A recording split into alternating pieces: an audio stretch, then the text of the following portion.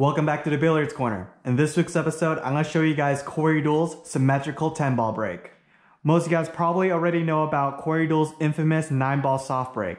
But did you know he actually developed a soft break for 10-ball? Let me go ahead and roll some clips of Corey Deuel's soft breaking in 10-ball. Corey's, I would say, a more high-profile player than Ernesto would be. Wow, look at that soft break. And he also is the master of the soft break.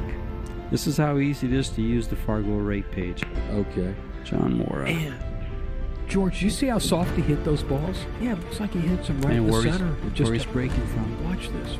Watch this. Puts his hand on the rail. A lot of players put their hand on the rail when they break on the 7-foot table. Yeah. Watch this. Oh, he hit it harder. Yep. And that was a soft break. Yeah, the two balls. But he did hit it harder. The two balls behind the one just came straight up to the side pockets, both of them. Here we go. Look at that 6-ball. A little short, but the 7-ball went. And he can shoot went around it. Shoot the one on the side. He's got a little window between the 3 and the 5. I mean, I guess there's no rule in here about you've got to drive 3 balls past the side pocket or anything like that. That was probably the softest break shot I've seen in a game of 9-ball or 10-ball. Especially on a 7-foot table. Ever. As you guys saw, Corey Deuel's soft break in 10-ball is super symmetrical, and he was actually able to get consistent results with his break. You can see that he's consistently trying to pocket 2 balls in the side pocket, and he was able to control the cue ball and the 1 ball at the same time.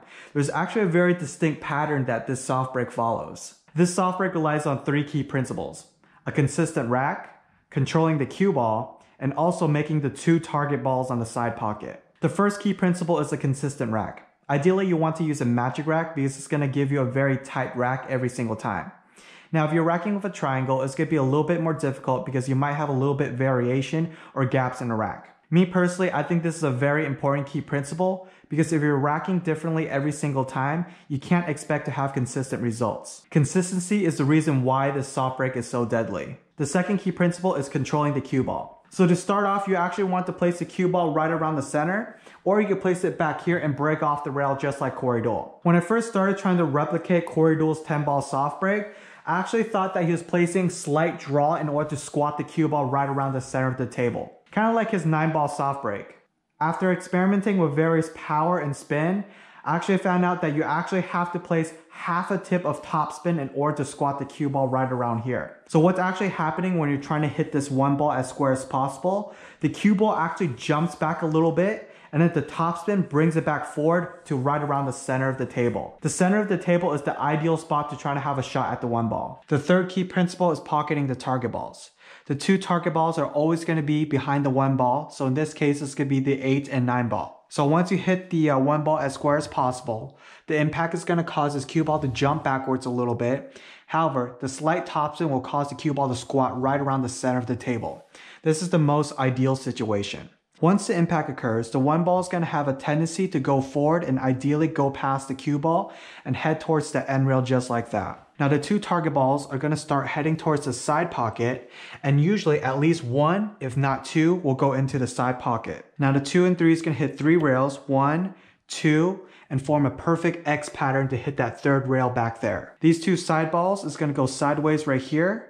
And then the 4 and 7 in the back is going to hit this end rail and actually roll forward all the way back up. And as you can see, this could be a very deadly break because usually at least one of the target balls goes in the side pocket. The cue ball is right in the middle and in perfect position for the 1 ball.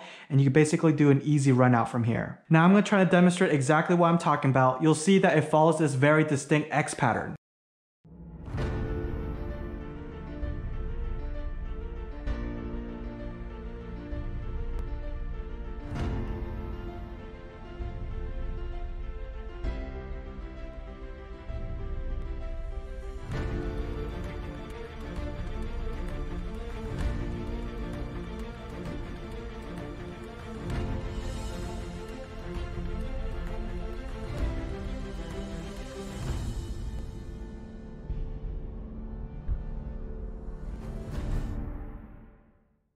Alright, that's all I got for you guys today. I hope you guys enjoyed this video.